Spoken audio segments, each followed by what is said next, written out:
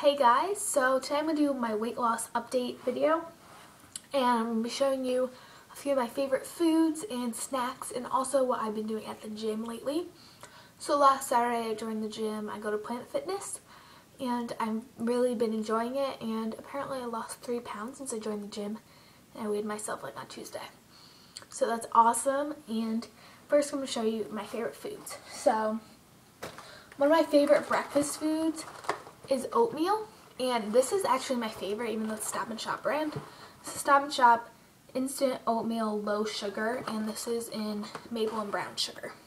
And I just made this right now, so this is what it looks like. It's so good, and you don't have to add any extra sugar or cinnamon or anything in it, and it's amazing.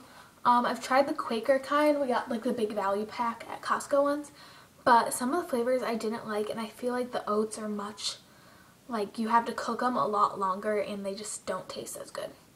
So I like the Stop and Shop one, and they also have one that's weight control, which I think it tastes the same. This just has less sugar, so really suggest that.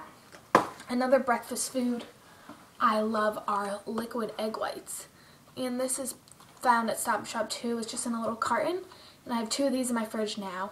And 1 serving is 30 calories, so 1/4 a cup is 1 large egg basically.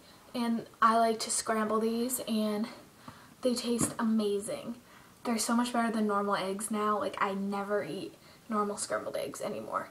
Like, egg whites are my favorite thing, and I put them on an English muffin. The Stop and Shop ones are 90 calories, so they're less than the 100-calorie Thomas ones. So liquid egg whites are amazing. Next is just like a basic thing. This is Splenda. Instead of using sugar now, I've been using Splenda, and I like it a lot, and I think it saves a lot of calories. And even though it's not natural, they also have natural sweeteners, like, I don't know the name of it, it's like some weird name. So I love Splenda, and it's really light. It's like fluffy. I don't know. I drink coffee every day, so I need some sugar substance in it. Next, for another kind of breakfast, is granola. I don't know what this is. This is Stop and Shop, and it's has a little more calories than an average like cereal, but it has more substance in it. So if you have half a cup of this with some skim milk, it's 260 calories. That's not bad. I love putting this with vanilla yogurt, and it's like amazing. It's kind of like a little dessert sometimes. So just like a little scoopful of this and a little yogurt tastes amazing. Next are my snacks at like lunchtime. I don't have a lunch period during the day, so I can't really eat a whole sandwich or something like that. Hold on, I'm hungry. It's hot. So I can't bring like a whole sandwich or something like that. So I really like bringing these natural cheese from Polly-O, just string cheese, and these have 80 calories in a stick, and they're really filling actually. Or the Baby Bell Originals, the mini Baby Bell, and these are really fun too. I don't know. I think the concept is really cute. So I love cheese, so that's like lunchtime. And then I like fruit a lot, so I have bananas over there. Grapefruit is great for, it like fills you up amazingly. I don't even put honey or sugar on it like I used to. I just eat it plain, and I think it tastes amazing. And strawberries are also one of my favorite fruits. And oh, also I have to share with you my favorite like smoothie kind of thing. There's a thing called a Green Monster, and I think the website's greenmonstermovement.com, and it's basically a smoothie with spinach, bananas, a little bit of milk, ice, and any kind of fruit you want to put in it.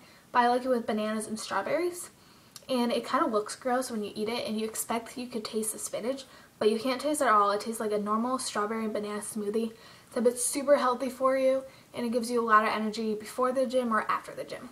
So check out greenmonstermovement.com, I think. So now, my gym routine, I like to do cardio, so I've been doing 30 minutes at the least on the elliptical every time I go to the gym, and I like to go to the gym like 5 days a week. So yeah, So I usually do the elliptical. I don't like the one with the arms because it just bothers me because you have to keep your arms on that or it tells you, it like yells at you basically because it's like, we need to know your heart rate. And I'm like, I don't really want to put my arms there. So yeah, I just like the normal ellipticals. Or I'll do the exercise bike, but it's not much of a cardio exercise bike. It's more for people who haven't been exercising at all and they just need something. So if I want to do that, I'll do it at the end just for 20 minutes. But I'll do an elliptical for like 25 minutes, so I usually get up to like almost 3 miles, so that's really good and burns a lot of calories. On the meter it says 10 calories per minute, so that's really good.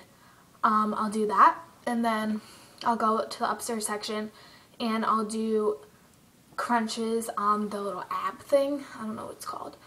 And I'll do a lot of those, like 20 in the middle, and then you could turn, do the sides, I do 20, 20, and then I repeat it.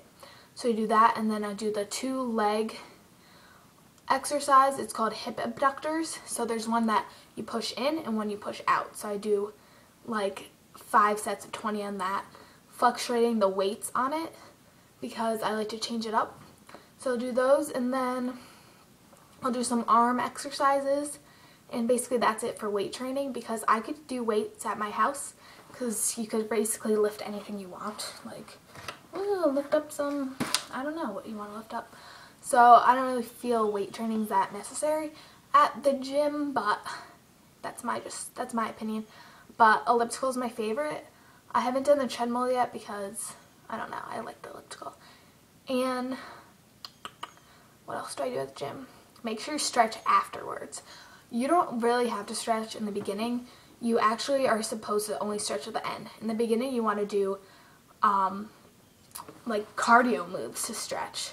So jump roping in place like this without a jump rope, or jumping jacks or things like that. So those are my tips.